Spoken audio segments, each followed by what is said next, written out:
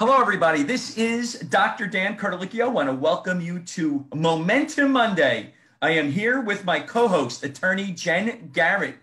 Jenn, how are you today? Hey, Dan. Good morning. I am doing well. I've got a different venue today. As you know, I'm out on the West Coast where I'll be for many of these Momentum Monday sessions. That's actually good. How's the weather out there? It's great. It's in the 60s. Now it's supposed to still be pretty hot. I'm in Orange County, so it's about, I think high is going to be upper 80s, maybe even low 90s today. Well, that's okay, because here in New Jersey, we got a little bit of a Indian summer going on the last couple of days, but that's okay because I like the warm weather. So we are here on Momentum Monday. We're here to motivate. We're here to educate. We're here to inspire. We want to get you going for the week. A little bit about Jenn. She's a leadership coach, speaker, author of Move the Ball. We're going to talk about chapter 1. She's an Army lawyer, judge, advocate general. That sounds serious to me. You know, Jenn? That sounds very serious to me. And I'm Dr. Dan. I'm a chiropractor by trade, and I am a clinical nutritionist. So let's get this up and going. Let's discuss chapter 1 of your book, the pregame show. What does that mean, the pregame show? Yeah, so before we get into that, one of the underlying principles within the book that I come back to often is I analogize you to being the quarterback on your own life field. There's so many parallels between football, between team sports and business and life. And so I've chosen to take football and use that to draw a lot of metaphors to help motivate, educate, inspire people. And so that first underlying principle is you are that quarterback of your life. And so it's really up to you to take command, take control, and really move the ball. So I just want to put that out there because that's a very important foundational Right. That is an important concept that we have to get out every single week. That it's up to you to make those decisions. It's up to you to make sure that your life is good and you're making the proper decisions.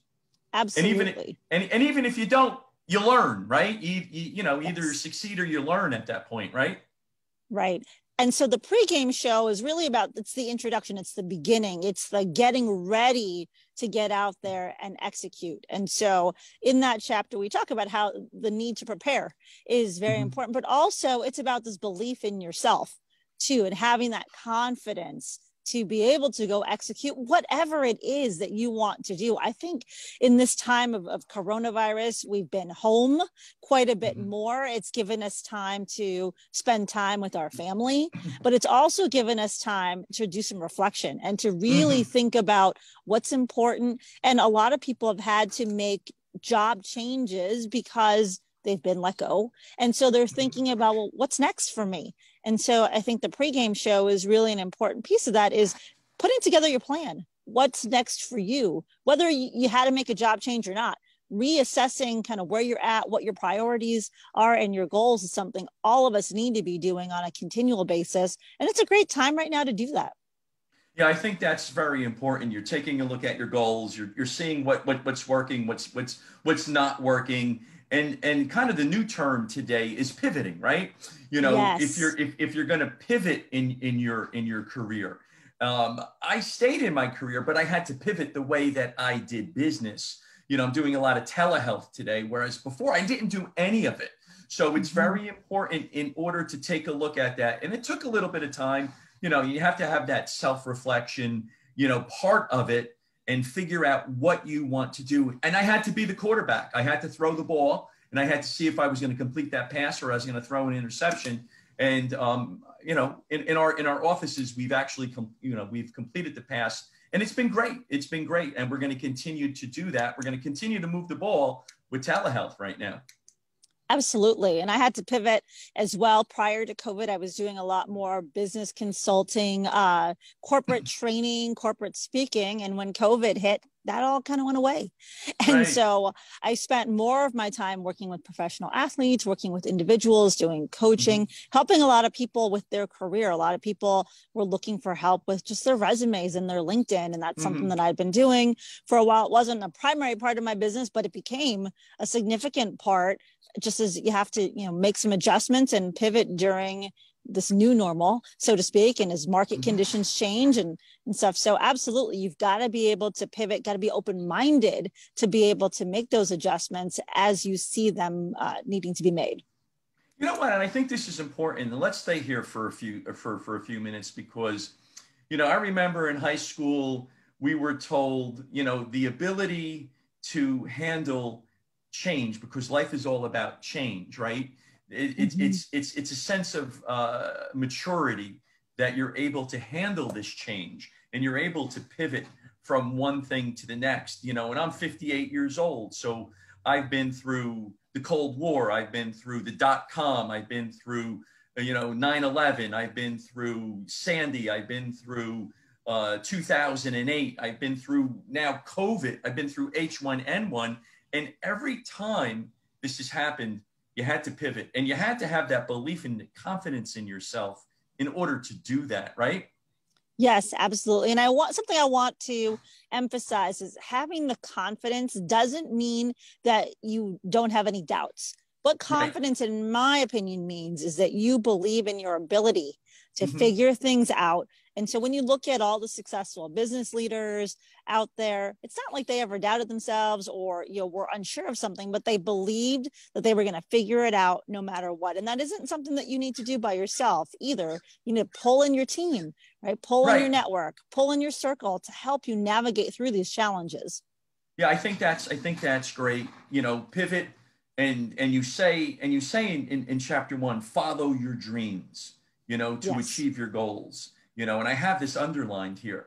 Follow your dreams and achieve your goals, even if you have to pivot in order to make that happen. And you need teamwork because you need teamwork in order to be successful. You have that also, in the same chapter. You and I are on the same page because I'm reading it and I have it underlined, because you need to have your team, no matter who that team is that's around you. Could be family, could be your business partners, and so forth. Isn't that important to have that teamwork? Absolutely. And it's not just about having people that are cheering you on. It's great to have a support network. That's absolutely important.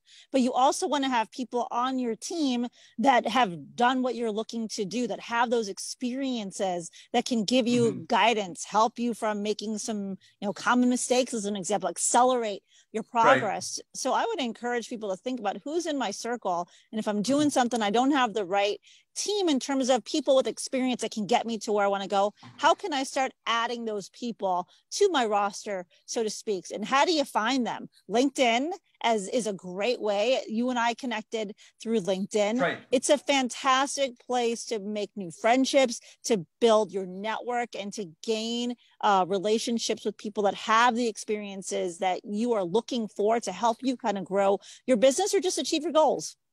And I think that's important. Social media can be a very powerful tool to help out. You and I were friends on LinkedIn. We conversed every now and again. And all of a sudden, it's like, okay, we're doing a podcast now. We're doing a weekly segment to help people out, and you never know who that individual is that's going to do that. Now, the other thing you say in the first chapter, and I underlined this 100 times, I wasn't going to let anyone or anything stop me.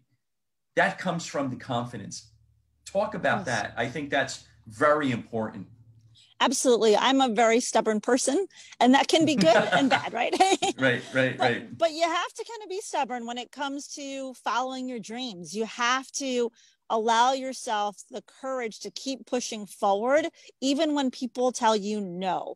I have a podcast as well, Move the Ball, and that's something that I talk with a lot of business leaders on the show about when they were in their early stages of entrepreneurship. As an example, they talk about you have to get to the no's, or get a lot of no's before you get to the yeses. And there are going to be people that are going to tell you no in business. There are people that are going to tell you no, you can't do something. And you have to just, have that determination to continue to move forward. If this goal is something that you are really passionate about, you have to keep moving forward. And I'll just give a quick example. So you've obviously mentioned my book, Move the Ball. I published that book back in 2013 initially, second edition in 2018.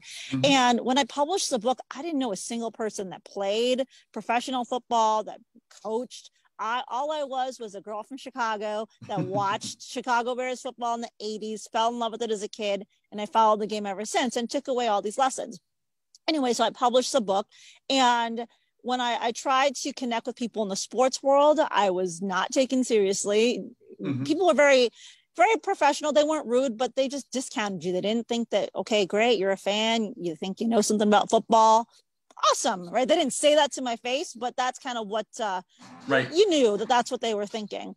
And I actually had someone that whose family owned a team at the time, a woman, tell me that she's like, I think you're wasting your time. These guys don't care what you have to say. You should go focus on something else. So I had a choice. I could have listened to things like that, or I could say, okay, thank you for your input, and I'm going to keep doing me, and I'm going to keep moving forward. And so, now I work with professional athletes on a weekly basis. People seek me out. It's not like I'm, trolling LinkedIn, trying to, get leads, and people have recognized my work over time because I've just stayed true to what my purpose is. And I think that's so important. Is there going to be people that are intentionally going to tell you no, because they just don't think it's a good idea, or they think they're trying to protect you because they don't want to see you fail, right? And so you have to just kind of take those inputs and then really assess what's important to you, and do you want to keep moving forward, or is there something else you want to go do? That's right. And I think this is important because in your chapter, you talk about being committed and wanting something, and you need to move forward with that, hence move the ball. Yes. And there are those, and you also mentioned this in the chapter, and I have this underlined 1,000 times, because if you want to move the ball, and let's say you want to be an entrepreneur, or if you want to be a business person, or you want to do something, you want to open up a business, maybe you want to go back to school, right? Here you are, 5 children, and you're going to law school full time. Here I am coming from an immigrant family. And, I just wanted something. I wanted to move that ball. But in doing so, and this is important, okay, I don't know if you know where I'm going with this, but you have those critics, and you talk about critics in the book. How do you deal with those critics? Yeah. So again, you have that choice to either listen to the critics, or you have the choice to move forward and say, okay, I hear these critics, but I'm not going to let them deter or detract me from what I'm doing. And there are 2 things that you can do. One, like some people, like I mentioned before, they're not trying to be mean or hurtful. They really just want what's best for you. And they think that they are trying to help by telling you not to pursue something. So you can either, you just push them to the sideline, is what I say, and you just keep moving forward. There are some people that are so toxic in your life that sometimes it's time to sever ties. And I think going through this pandemic, we've seen some of those people kind of manifest themselves even more in social media and negativity. And you can see who is really putting negative energy out there so much that maybe it's time to just cut those ties completely. Right. I think that's very important. You could be on a football team, and the coach more than likely is going to say, you know what? This guy is toxic in the locker room. He's toxic on the field. She's not doing what she's supposed to do. She's over here doing whatever. And they're going to get cut from the team. And they're not going to be, it's one of those situations where, I can't find a job now because I'm just become so toxic doing that. You mentioned the Dallas Cowboys. They hate the Dallas Cowboys. I'm a Giants fan. You're a Bears fan. We hate the Cowboys, but you also say in your book, now, listen, I'm reading this and I can probably quote from every page. You give credit where credit is due. And you do that in sports all the time. During their Super Bowl years, they were persistent. They executed. They had a lot of teamwork. They did play very well. And this goes to, I think, the main theme of this chapter. And you have it at the end. Planning, acting, and believing. Talk about the planning, talk about the acting, talk about the believing. Absolutely. And so I just have to say, I do not hate the Cowboys like you might hate them. They're not in my conference. and I did enjoy the Deion Sanders, Emmitt Smith days. Those were some really good days of football. But they weren't really that good. As a matter of fact, they were horrible, Jen. So you mentioned the planning, the acting, believing. And so it's important. You have to have a plan. you got to put together what is your playbook going to be. Now, it's important to know that's not always going to go as planned, but we'll talk about that. We'll be talking about more of that in other video ensuing weeks. I think we're going to touch Yes. upon that next week. We're going to stay here in chapter Yes. 1 because chapter 1 is very important. Yeah. And so the planning is put your plan together. If you were a business, you'd have a plan, right? You need to have a plan for your life as well. You can't just survive the day to day, but you need to be strategic with what it is you want to do from a career standpoint. If you're a business owner, you obviously understand that part too, but also just from a personal goal standpoint, we should all have goals outside of career and work and financial stuff. So what are those things for you and what's your plan to achieve them? So that's the first part. The acting part is all about the execution. You've got to execute that playbook, that plan, so that you can make that progress and then get yourself across the goal line. And then the believing we talked about before, it's that confidence. It's that knowing that you can get through anything that comes in your path. It may be difficult. It may bring you lots of headaches, but just stick with it and knowing that you're going to get through it. Yeah, you know what? And I think that what I was trying to say before is that when you go through life and you get experience, and it also to what you were saying, and you seek those individuals out that have that experience in getting through, and you want to align yourself with those types of individuals. You know, here in our town, they've asked me to be part of a business development, you know, because of COVID, you know, and it's just like a seasoned quarterback. I have, and you have, that been there, done that attitude. You can see that in us. You know, we can move the ball. We know what to do. And I think that's part of our theme here in helping out individuals, is because you and I do have a lot of experience together. And so what happens is that we can motivate people, that Momentum Monday, and get them up and moving. You can do it, you know. Hard work, you say, teamwork, discipline, and dedication to the cause. Whatever your cause is, right? Absolutely. You know, that's great. Yeah, so, I was just going to say, you got to stay connected to your why, you know, and be dedicated to that, and you've got to go through dark times to get to the light. And it's okay. You know, when you look at any successful entrepreneur, they all talk about the dark times, right? It wasn't all rosy and unicorns. It was, I had to go through this. There were times that I was down to my last $1,000 or whatever, you know, and they talk about these stories where it was, and we'll talk about this in the book too, a fourth down moment. And they had to decide, am I going to continue to go for it, or do I give up and punt and do something else? And what did they do? They kept going. And that's the same for us. I mean, life isn't going to always be easy. And quite honestly, if life were easy, it wouldn't be as fulfilling, because we need challenges. We need to feel that we can overcome things as well. And you mentioned that, in the book, and you quote, and where is it? Right here. It's Mike Ditka, the coach of the Chicago Bears. If things came easy, then everybody would be great at what they did.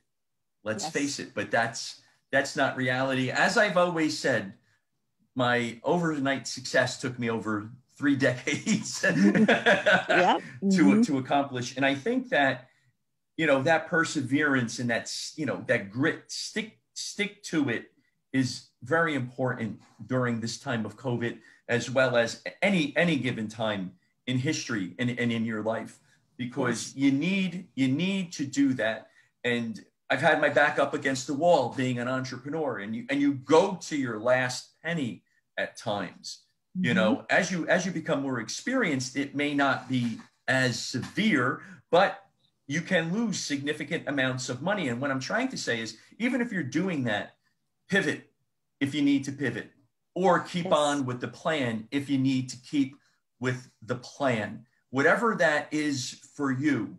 And why are you doing this? Could be for you, could be for your family, could be for a combination of many different reasons, right? You know, for me, a why for me is, I have a 12-year-old and I want to show him that, listen, you can dream, and if you plan, you execute, you put that into action, your dreams can come true no matter what they are. I sound like a Disney commercial right now, right? but it's very true. So Jenn, tell me, last pearl for the Monday morning. What's on your mind? You know, it's Monday. This is the last week in September. So we're about to close out Q3, heading into Q4 of 2020. And look, 2020 has been a year like no one has expected.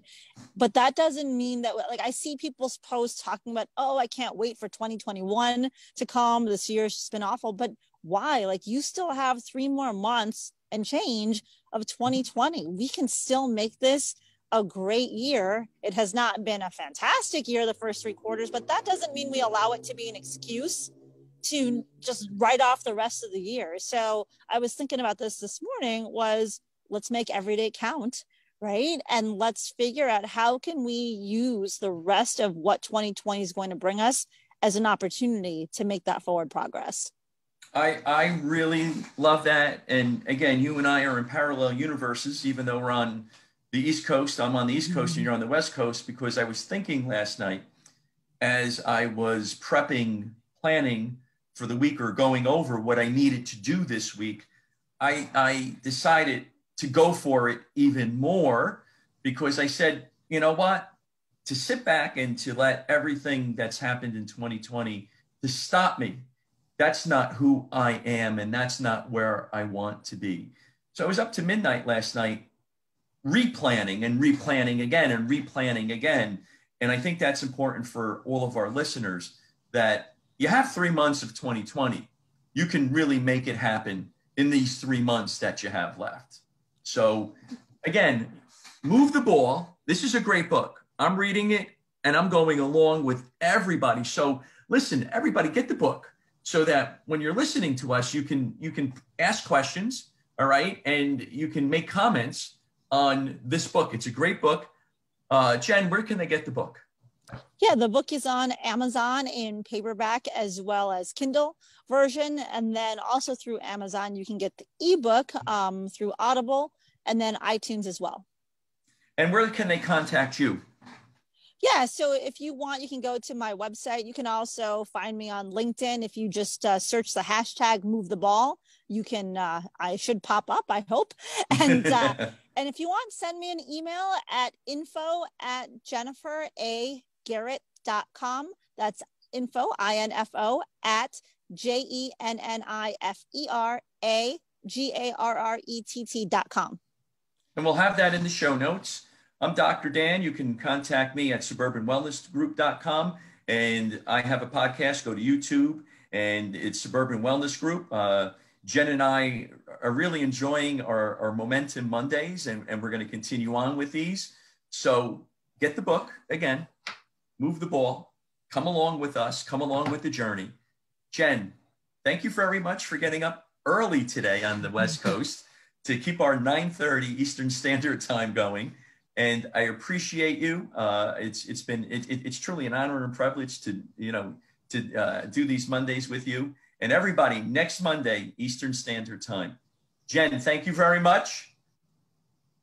Thank you so much, Dan. It's been great chatting today. I'm having a lot of fun with these things, and I hope those watching are really getting a lot of value. That's why we decided to do these, is to really motivate, educate, and inspire. And remember that you're not alone. No matter what you're going through, we're here to champion you on. We believe in you, and you really 100%. Can do anything. So, follow your dreams, especially during this time. Figure out what that is, make your plan, and then go act on it.